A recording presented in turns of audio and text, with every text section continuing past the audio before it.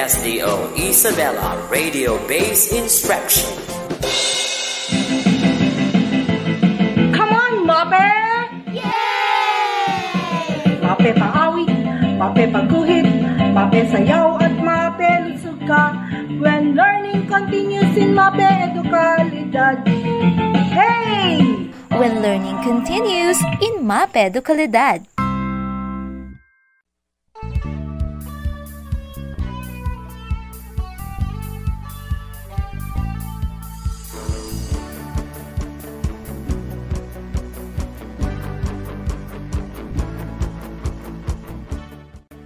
Great day, dear grade 6 learners! How are you today? I hope you're doing well. Welcome back to another journey of learning in Physical Education 6. For today's lesson, I will be your radio teacher, Bonifacio A. Lapay, your partner in learning. This is a new fun and exciting day. So, make sure you are relaxed, ready, and on to go for today's activity. Before anything else, let me ask you first a question. Are you excited to learn our new lesson today? Very good. At this time, please get your learning activity sheet for today's lesson in PE6. Make sure that you have your learning activity sheet, pen, and paper with you.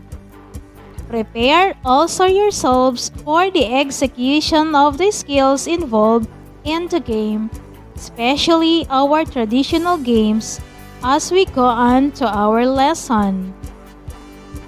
May I just remind those who are watching live in our Facebook page, you can participate by dropping your answers in our comment section. Before we start the discussion, let us have a recap first on our previous lesson. You studied the different safety rules or precautions and procedures to prevent injuries and provide a secure learning environment. Did you remember that class? Excellent! Today, you will learn something new that you will surely enjoy as you execute skills involved in a certain game. Are you ready, children? Let's play and enjoy!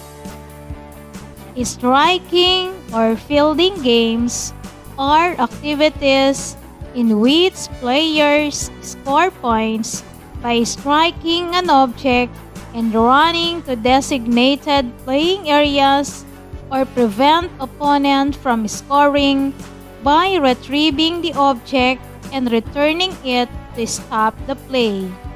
By playing these games, participants will learn the key skills and tactics for games such as baseball and softball. Some of these striking or fielding games are our Filipino traditional games include shato. Let us learn and feel how it is to play what your parents had been playing when they were kids. Here is a traditional game that will make you sweat and happy. Shato is not your common sports. It is a game played in the suburbs and rural areas of the Philippines, but similarly played in the Middle East that goes by the name Guta Laguti. The game makes use of two sticks, one longer than the other. The longer stick will serve like a bat, and the shorter stick serves like the hit. There needs to be two teams to play this game, the hitter and the fetcher. The concept of the game is to hit the shorter stick with the longer stick as far as it can go, and when this happens, the hitter will run to a marked area. There will be 4 marked areas just like in baseball, and while the other team is fetching the shorter stick, the hitter will have to make it to the home base, hitting the first mark, the second, the third, and back to the home base. The fun part of the game is that while the hitter is running from one marked area to the other, he or she must be shouting the name of the game as in Chateau. In this game, the learners will know how to play as a team, practice math skills such as counting, twos, threes. It will also develop their batting, running, breathing, and catching skills. Are you still with me, class? Very good! Dear grade 6 learners, the materials needed in the game are 1 foot long stick, 1/2 foot short stick, and a small hole on the ground and a playing field or space.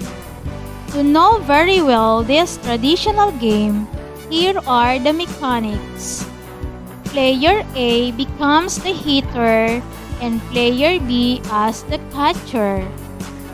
It is played outside on the ground where one digs a small square hole which is slanted, where they put the small wood so that it sticks out. Player B hits the wood with the stick so that it catches air enough to be hit by the stick.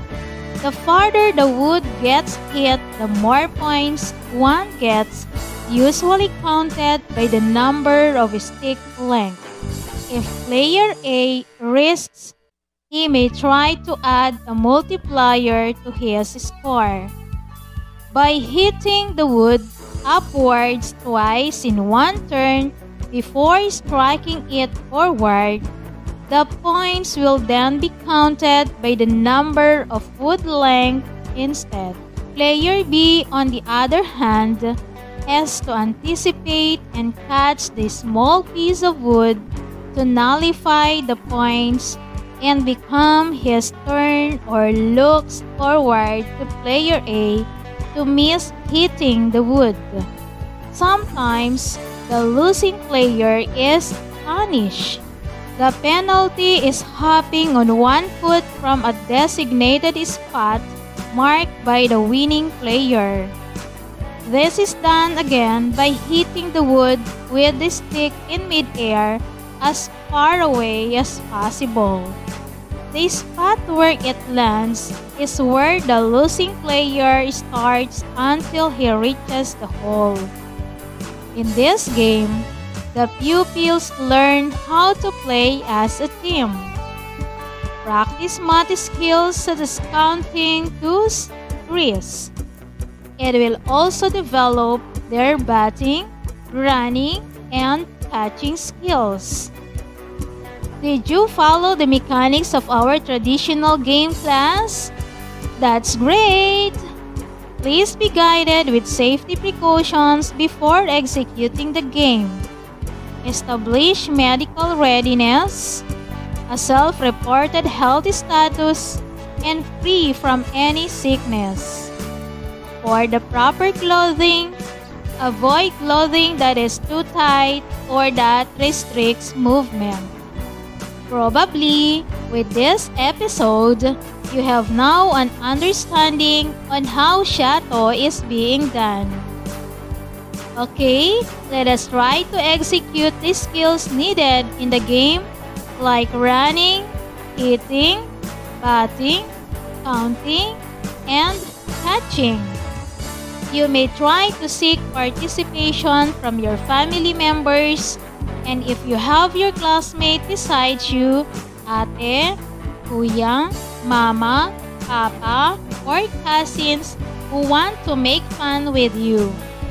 Please consider the health protocols to avoid virus infection and safety rules during the skills execution to avoid injury. Let us do the skills now. Please stand up and execute the skills I am telling to you. Class, get ready and enjoy! Let us do running for 5 counts. 1, 2, 3, 4, 5. Next skill is batting. You may get a stick. Do it for 5 counts. 1, 2, 3, 4, 5. Another skill needed is hitting. You may still hold your stick and hit on air for 5 counts. 1, 2, 3, 4, 5. And the other skill is catching. You may throw a ball or crumpled papers for 5 counts. 1, 2, 3, 4, 5. And the last skill is counting. You may count 1, 2, 3, 4, 5. Wow, you are all great and excellent because you performed well the different skills of the Shato game. Now, are you ready for our quiz class? Please get a clean sheet of paper and pen. Let us now put your understanding to a test. I know you are all excited and ready. Bear in mind that it is best to follow instructions. For those who are following in our FB Live, you can write your answer in our comment section. Listen carefully so that you could be able to answer correctly the given task. For test 1, true or false. Write true if the statement is correct and false if it is wrong. I will read the questions twice. Let us start. Question number 1. To play the Shato, there needs to be 2 teams to play this game, the hitter and the fetcher. Question number 1. To play the Shato, there needs to be 2 teams to play this game, the hitter and the fetcher. Question number 2. The concept of the game Shato is to hit the shorter stick with the longer stick as far as it can go, and when this happens, the hitter will run to a marked area. Question number 2. The concept of the game Shato is to hit the shorter stick with the longer stick as far as it can go, and when this happens, the hitter will run to a marked area. Question number 3. The proper clothing of the players is too tight or that restricts movement. Question number 3. The proper clothing of the players is too tight or that restricts movement. For test 2, enumerate the skills needed in a game Shato. I will give you 10 seconds to answer. For test 2, enumerate the skills needed in a game Shato.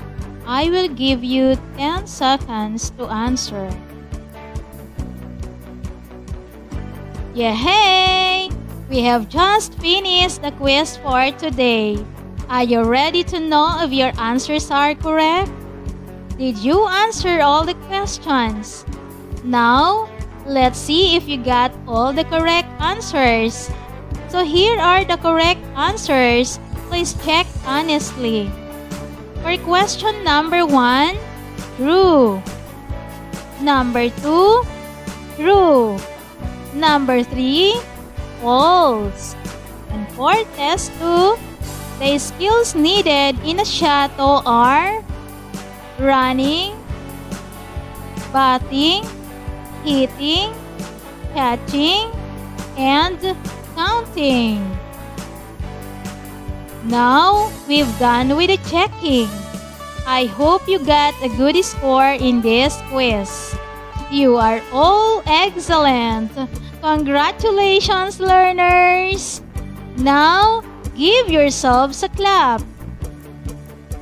And now, that's it for today. I hope and pray that you learned a lot in our lesson today. Reminding you, grade 6 learners, to stay healthy, wash your hands with soap frequently, wear face masks, and always remember, health is wealth. Always study well and perform your tasks on time. This is your radio teacher, Bonifacia A. Lapay. It has been a great time learning with you. Thank you, and may God bless you all. Patuloy ang edukasyon para sa ating henerasyon. Sa daan ng pagkatuto ay walang may iwan. Kaya halina sa Radyo Eskwela.